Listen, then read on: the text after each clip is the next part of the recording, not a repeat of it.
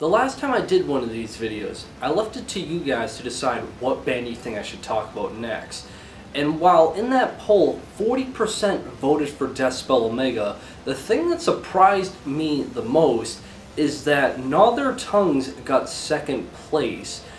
And I would say out of the 4 selections, Gnaw Their Tongues is easily the most obscure, showcasing to me that the people who do know of this project are highly fascinated with it, along with the fact too that every time I do one of these videos, I'm always requested to do one on Gnaw Their Tongues. So I figured now is a better time than ever to do so. And all I gotta say after re-listening to the whole catalog of this project is it's going to make you feel less of a human being, and it's definitely going to increase the emotional and mental damage that you already had before listening to it. For those who aren't aware, Gnaw Their Tongues is an experimental one-man black metal project from the Netherlands, and everything about this project, from the mixing and mastering, production, songwriting, and even album artwork, is all done by Maurice de Jong. But for the sake of this video, I'll just call him Maurice, as that's his stage name for the project. Maurice started this project in 2004, and its original name was Dimlit Hate Cellar, but in 2005 he changed the name to what we know as it now being Gnaw Their Tongues. The origins for the name of this project stems from the Book of Revelations, passage 1610-11, and it goes, "The fifth angel who poured out his vial upon the seat of the beast, and his kingdom was full of darkness, and they gnawed their tongues for pain, and blasphemed the God of heaven because of their pains and their sores, and repented not of their deeds." When it comes to the conversation of the discography of Gnaw Their Tongues, a lot of people will point out at face value just the sheer size of it, that there's over 50 releases in the Gnaw Their Tongues discography, meaning that roughly around 3 releases per year was the norm for this project. That information becomes all the more mind-boggling when you take into account all of the other bands and projects that Maurice was and still is simultaneously active with while still being with Gnaw Their Tongues, most of which he does all by himself, such as Golden Ashes, Grand Celestial Nightmare, Paraphlegethon, Cloak of Altering, and my personal favorite of the bunch, De Magia Vietrum. Just so you're aware, I'm only scratching the surface of the bands and projects that he is active with. I only announced all the bands and projects that I keep up with that I know he's in, but I think in grand total he's, as of right now, active with like a dozen or so bands or projects, and I'm also not including all the bands and projects that he used to be active with that he isn't a part of anymore, nor am I including supposedly all the bands and projects that he's active with that he's an anonymous member to. Just simply put, Maurice is a machine that hasn't lost a smidge of energy when it comes to his musical creativity. It's just on a yearly basis, expect this man, from what he is a part of, to release at least half a dozen releases without even breaking a sweat per year. Realizing all of this, a lot of people tend to wonder how Maurice has all the time, energy, resources, and even inspiration to create all of this music. And I feel like there's a few key factors that lead to it. One being the fact that in a 2015 interview that Gnaw Their Tongues did for Vice, they talked about more of his personal life. One being the fact that he works from home as a web designer, and all the music that he creates is all from his own leisure time at his own studio home, showcasing the fact that he has a lot of accessibility and flexibility when it comes to creating music. And another key factor that he talked about in a 2021 interview that he did for Blessed Altar is that they talked about some of the things that he enjoyed about extreme metal, most particularly in the 80s and 90s, mainly because around that time, bands, at least in the black metal sense, weren't so heavily focused on being these perfectionists. It was an era that there was a lot of naivety to how they were creating music. It wasn't so much like everyone was a perfectionist when it came to releasing music. people just were kind of like lost in the intensity and chaos of extreme metal during that time. And Maurice is very fond of that era. And I feel like him being personally attached with that, he brings over that attitude with Gnaw Their Tongues. Thus, he doesn't have this perfectionist mindset. Plus, keep in mind that Gnaw Their Tongues is a project that's mainly known for, yes, implementing black metal elements, but the standout features about it that I think make it unique is everything that isn't black metal. One being the fact that he plays a lot with power electronic music. And if you know anything about power electronic musicians or just its music itself, you'll notice that a lot of noise artists tend to have discographies that are massive, in the dozens and even some in the hundreds. And I think that has to do with the fact that it's just making noise. It's really on impulse, the idea of power electronics, and having a lot of improvisation when creating music. And while Gnaw Their Tongues does have, again, black metal elements, the meat and potatoes of what you're going to hear are the power electronic portions. Maurice has made that approach very clear from the beginnings for Gnaw Their Tongues, all the way back in 2006 with the debut full-length album being Spit at Me and Wreak Havoc on My Flesh. All I gotta say is to anyone who is willing to check this album out to get their feet wet in the Gnaw Their Tongues catalog, prepare yourself, because either you're going to dislike this album, and if that's the case, don't even bother checking anything else by Gnaw Their Tongues, because it doesn't get any easier or more accessible from here. Or you might find fascination with this album in the first handful of minutes. And if that's the case, prepare yourself to go down a rabbit hole of a lot of different sounds, textures, and experimentations in music, because everything that Gnaw Their Tongues does, I feel like is in vain to either frighten you, disturb you, or leave you in discomfort. Because honestly, nothing that Gnaw Their Tongues has ever done, from the stuff I'm going to talk about in this video and everything else that I'm not going to talk about, because, come on, the discography goes for over 50 releases. I can't talk about everything, each individual one, but everything in it, there's nothing about it that's going to have a melody. There's nothing about it, ooh, it's going to be catchy or fun to listen to. It's not anything you're going to bop your head and snap your fingers with. It's just very disturbing music that's all about tension, atmosphere, build up. And the reason why Maurice has all this fascination with it is with every interview that I've read that Maurice has done, and everyone always asks him, with the humble beginnings of Gnaw Their Tongues, what was your mindset, what were your influences, what were this and that.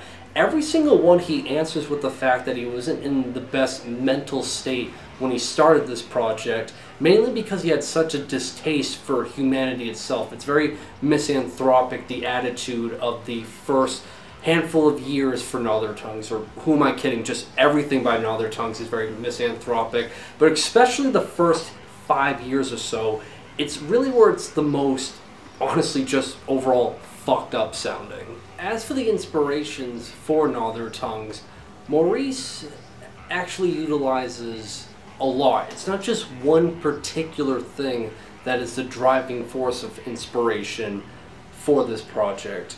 For example, yes, as I stated, Maurice's mental state when starting Gnaw Their Tongues is definitely the driving force when it comes to the attitude and presentation of it. His strong distaste for the world and having this misanthropic viewpoint on humanity, yes, sets the tone for Gnaw Their Tongues. But as for the musical aspect of it, it's a lot of things. For example, in an interview he did for the Subterraneo webzine, he talks about that some of his inspirations were Throbbing Gristle along with Necromantia, which makes a lot of sense when you consider the fact that everything you're hearing in terms of the quote-unquote riffs and Gnaw Their Tongues is all bass guitar, and just like Necromantia, it's all the same, which definitely showcases an influence there. But then there's the experimental aspect of Gnaw Their Tongues, which clearly he takes a lot of influence from Throbbing Gristle, as I would say the debut full-length album right here is basically a black metal version of any Throbbing Gristle album you can think of. So if you ever wondered what that combination sounds like, check this out. And in another interview that Maurice did for a French webzine called Please Subscribe to Rock, he talks about, again, more inspiration that he takes. One being the fact that he has a lot of fascination with movie soundtracks, most particularly horror soundtracks. And the whole playbook with that experience is that it doesn't have to do, again, so much with melodies and hooks and something that, gets your head bopping, but more so to do with the fact that it engulfs you in some type of tension or atmosphere that's very unsettling. And just like anything you'll hear in the Gnaw Their Tongues discography, it sounds like something that comes out of a horror movie type of experience. Hence why people tend to wonder if Maurice takes any influence from the Silent Hill video games, but he has no interest or even really any knowledge of it to begin with. And out of everything in their Gnaw Their Tongues discography that perfectly embodies that horror movie score soundtrack type of execution, then I would point you to the 2011 full-length album that's in the French language, so bear with me with this pronunciation, being La Rivière de Lanterne Morte d'Enfant, which I apologize to everyone who speaks French because I probably butchered that, but I feel like I need to at least attempt to pronounce it for this video, and it roughly translates to the arrival of dull triumphant death. One surprising fact about this album is that it was co-released by Candlelight Records, which is very left field for them when you consider all the bands and artists that have been on the Candlelight roster. For something like Gnaw Their Tongues, this is quite the oddball. But what's interesting about this release is, while it does have, I guess, the abrasive atmosphere you would find with black metal, there's really nothing at all metal about it. It's just a soundtrack. It utilizes almost elements of death industrial. There's a lot of usage of dark ambience on here, and it's meant more in this kind of like theatrical way for Gnaw Their Tongues, which is just, again, even for the standards of this project, just odd, but really fascinating how much Maurice pushes himself with his own inspirations here. And it showcases that he's not just this, kind of like mad scientist pulling plugs and switching wires with like the noise aspect of Gnaw Their Tongues, but he can kind of conduct, horror movie soundtracks in a way that's very abrasive and unsettling. So for anyone who's looking for more of this kind of like orchestrated type of effect with Gnaw Their Tongues, definitely check this out. But for those watching wanting the most black metal fueled release in the Gnaw Their Tongues catalog, you don't care how abrasive, how abstract, or how much he experiments with it, showcase to me Gnaw Their Tongues at the most metal and black metal focus, then I would point you to the 2007 second full-length album in the catalog for Gnaw Their Tongues, being Reeking, Pained, and Shuddering. This album was my introduction to Gnaw Their Tongues, and with the song Nihilism, Tied Up and Burning, as I just stated, it's really the most black metal fueled album in the catalog you'll hear. So a lot more usage of blast beats. The riffs that you'll hear are all done by a bass guitar, which again resembles the execution and style of Necromantia, only it's just a lot more perverse, abrasive, distorted, and again, abstract sounding, that it's more like a deep-fried version of Necromantia is the best way to put this album in short. And it would be quite a long time until Maurice would return this style and approach to Gnaw Their Tongues with more of like that vicious black metal sound. Not until almost 10 years later with albums like Genocidal Majesty and everything that preceded this album, where you're hearing Gnaw Their Tongues become more black metal focused. It's a lot more vicious, and while it still has that abrasive, noisy approach, black metal starts to become the meat and potatoes of the writing style for it. But with all of that discussed, I truly feel like the main reason why Gnaw Their Tongues gets the most amount of attention is because it's individuals searching for themes and ideas and subject matters being brought up on a normal basis that are all very taboo, intense, or disturbing in nature, being normalized in the catalog of this project. For example, there's the EP release called Ise Sigawa, which is all about the serial killer in Japan who cannibalized his victim, And what's crazy about it is if you search up the individual's name, not only do you get a biography of the serial killer, but you also get the release that Gnaw Their Tongues did of this individual, because Maurice is the only one insane enough to do so. And then there's also the release called Devotion that has a track called Cannibalist, which is an audio track of an individual talking to another individual, how he's trying to sell him a human eyeball on the black market. And I feel like it's because of this ultra-realistic, gritty, and savage nature of topics that Maurice does with Gnaw Their Tongues, that's as to why Dragged Into Sunlight was interested to do a collaboration with him with their album Envy that they released back in 2015. Or the album from 2008, An Epiphanic Vomiting of Blood. I know, such a wonderful album title that just, again, looking at the album artwork, which again Maurice all designed himself, it just looks very discomforting. It looks like something out of a snuff film, which I know I've always joked around that Gnaw Their Tongues makes music for snuff films, but I mean, come on, just look at this album artwork and actually listen to the album itself. Again, a mixture of noise, dark ambience, and industrial, all kind of twisted and turned in a way to just give off such a nightmare fuel. It's just a very bleak, depressing, and intense album that just feels like a slow burn. It's just picking away at your sanity minute by minute. And for those who want the next level of intensity similar to this album, I would recommend the 2011 full-length album titled That, however you pronounce it, because it's in Latin. I can't begin to pronounce the first syllable of this album title. But everything I just stated about the previous album, it's just intensified tenfolded onto this album.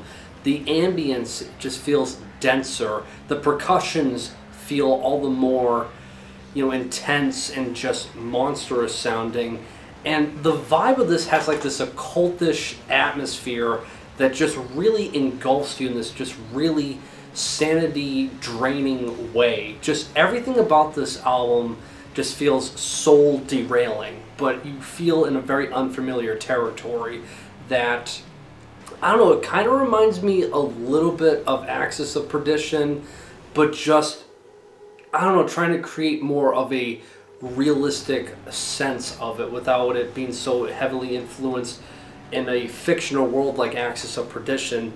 Just, honestly, if you're really trying to drain out your sanity, and again, it's not really so much metal, but more in this dark ambient noise approach, this album might appeal to you. Then, of course, there is the fan favorite, which is considered to be the pinnacle of anything released under the Gnaw Their Tongues name, what I consider to be the magnum opus, and what even Maurice himself considers to be the most complete and best output he ever did for Gnaw Their Tongues, which of course I am talking about All the Dread Magnificence of Perversity. This is an album that I've talked about a handful of times already on my channel, in my top 25 all-time favorite black metal albums list, and most recently with the most disturbing albums that I know.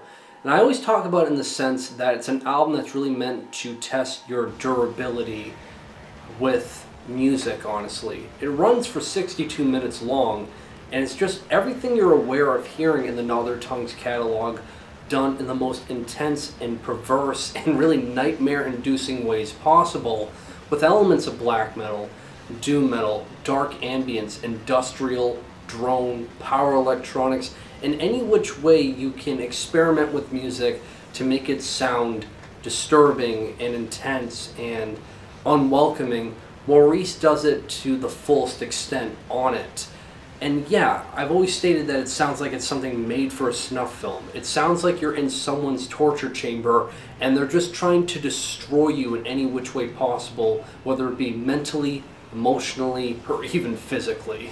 And one might wonder as to why people would go out of their way to listen to an album like this, or really listen to anything Gnaw Their Tongues does. And I feel like in art, you need expression of all kinds for it to be legitimate art. If it's just this one-sided approach, if black metal was always just, I don't know, Satanism, hating God, and violence and blood, guts, gore, and all the other cliches in black metal, while still maintaining, you know, the true and tried black metal approach, it really starts becoming unique. And when you have projects, again, like Gnaw Their Tongues, come into the fold here, it makes it unique within itself, but it keeps the style of music fresh and exciting, I feel like.